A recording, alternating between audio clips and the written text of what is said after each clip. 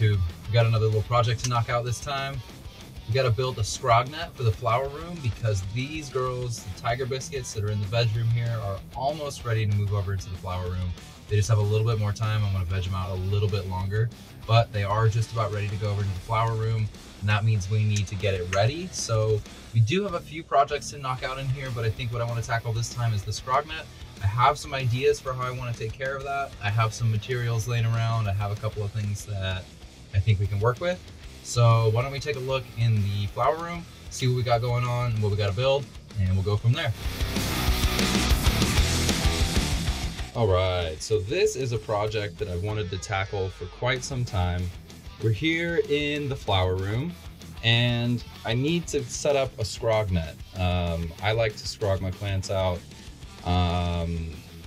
Especially in a space this small, it's going to be really effective for us to fill the area that we have as much as possible. So a SCROG net is going to be really, really effective in this situation. And no, for reference, literally no one calls it scrooging. Just wanted to throw that out there. So the best thing for me to do that I could think of, because I like to reuse things and I tend to hang on to things, side effect of being a fabricator, I have all the tent poles from my old tent. So you'll notice I reused the door to the tent as the door to my flower room. I reused part of the tent as the door to the veg room as well. And I also reused the rest of the walls and the floor for the walls and the ceiling in there. So to make use of those poles, what we're gonna do is we're gonna try to build a dual level SCROG net. So I want the first level that I can grow the plant up into, stretch it out, maximize my area, switch to flower, and then when the plant stretches up, I'll have a second level for that to grow into so that it stays stable. They don't flop over when the colas get heavy, because they hopefully will get heavy. So the plan is we're gonna have to cut up these poles, re-weld them. Finally gonna get to use that terrible Harbor Freight welder, and then we will get everything assembled. We'll have to weave our own net, and then we'll have to bring it in here and get it installed. Then the next step we can move on to is worrying about drainage for the plants here. But for now, why don't we run out into the shop? We'll get to work on the frame itself.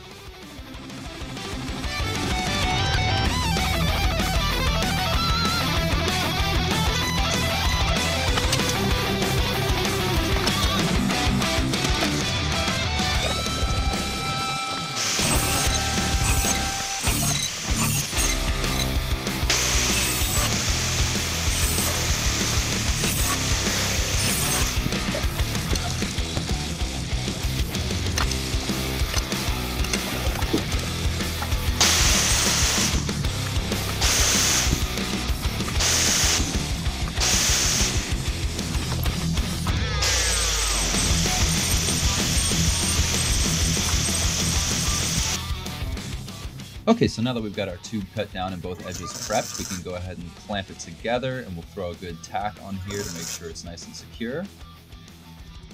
And then we'll go ahead and flip it over, and then we'll throw a nice tack on this side as well, just to make sure nothing shifts.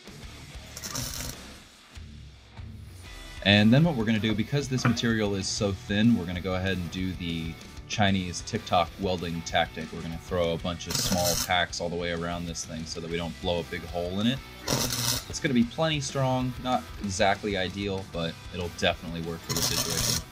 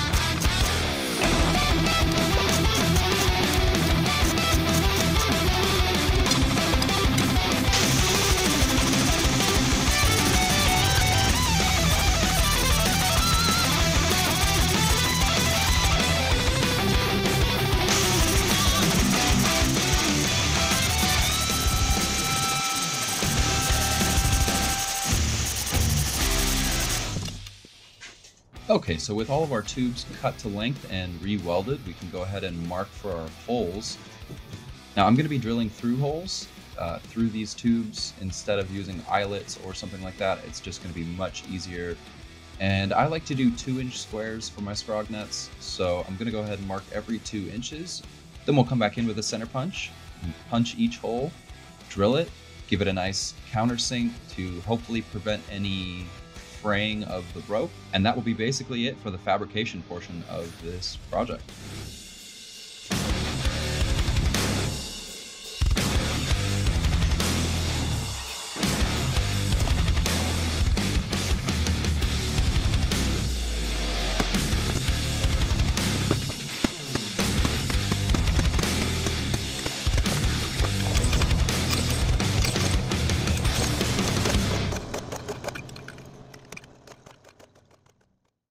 Okay, we're back. It's the next day.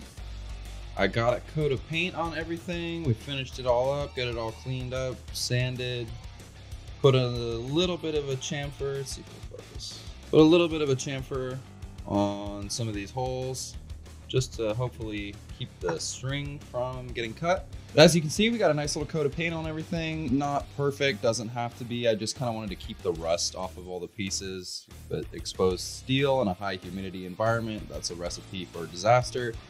So we just went ahead and sprayed a quick gloss black over everything. Now we got to take our string. I always like to use this pink contractor twine because it's cheap and it doesn't produce little fibers that will get into your product. So we got to assemble our frames and then we have to weave the netting.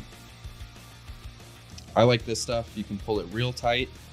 It's real strong. It doesn't flex like that weak stuff you get from the grow store. And this is going to be a custom application that's going to fit our grow space exactly. When we get it assembled in the flower room, you'll see what I mean by that. It's going to be a perfect fit.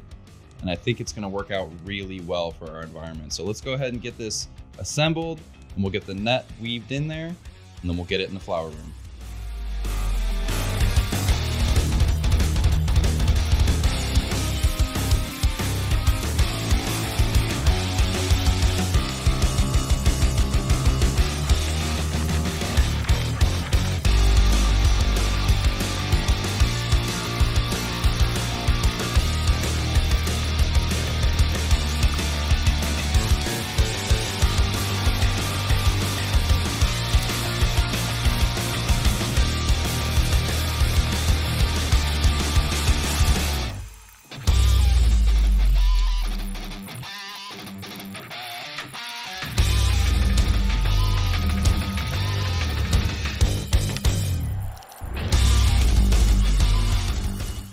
Okay, so now that we have the frame fabbed up, the net's all woven and everything's painted and completed, let's go ahead and get it in here. We can get the legs on the first level and you can see what I mean by maximizing the space in here. It's gonna be excellent. Really, really, really gonna be an excellent use of space in here. So let's get the net in here, get the first level up, and then we'll get the second level on.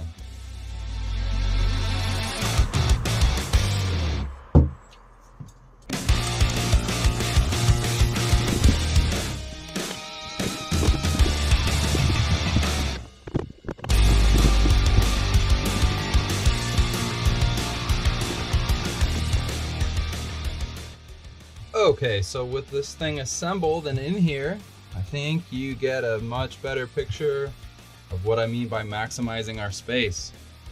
I mean, we are using all the available space in here and I want to make sure that we can. So this first level, I know you might be thinking looks a little bit close to the light. To give you a sense of scale in here, this first level is about 18 inches from the light.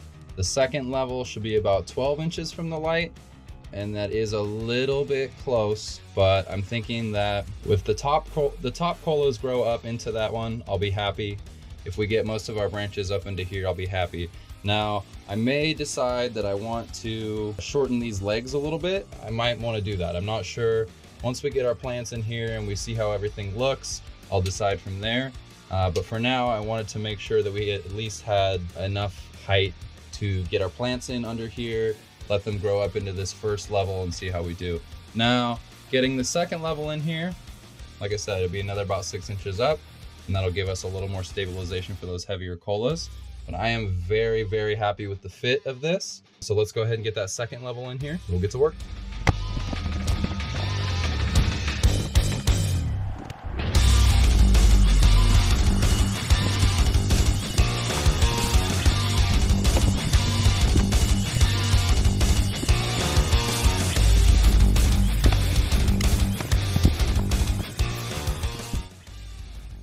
All right, so as you may or may not have noticed by watching me struggle with this thing, it is not easy to fit in here. It does take up all the space. And that was the plan, so I'm very happy with that, but I'm very glad that I also got this in here before I tried to get the plants in here, because I would not have been able to do it otherwise.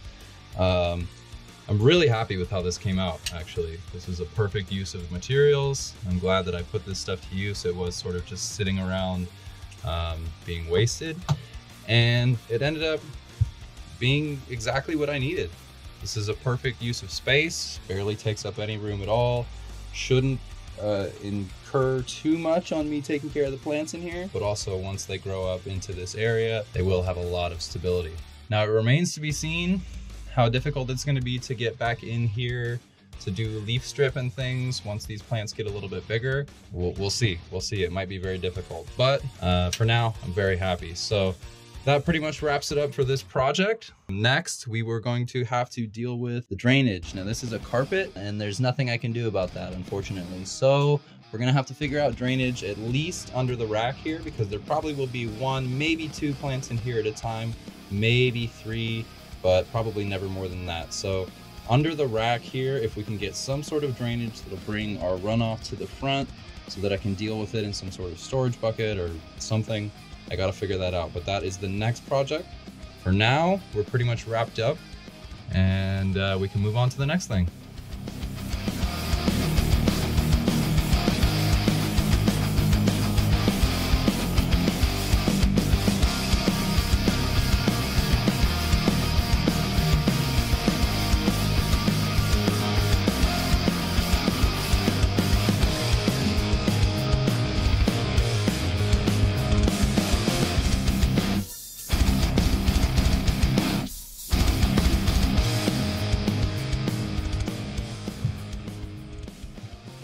Okay, so looking at my situation a little bit more, considering the height of these 5-gallon pots, which I normally use, the height that my plants are at currently, the power of this light, I decided to cut another 6 inches out of the legs and bring this down. And looking at it now, this is going to be much, much better. I really like this height. I really like the distance to the light. I think that this is going to be a much better situation overall. So now what we have is about 16 inches between this rack and this bottom trellis here. That's perfect. That's going to squish the plants just a little bit as they are now, which is perfect because that means as they get bigger, they will only grow farther out along this trellis. And then when we flip to flower, they will stretch up into this second level, and that's exactly what I want. So I think this is going to be just perfect, and I'm really, really, really, really happy with how this came out. So that is really it for me now. We will catch you on the next one. Thanks for stopping by, guys.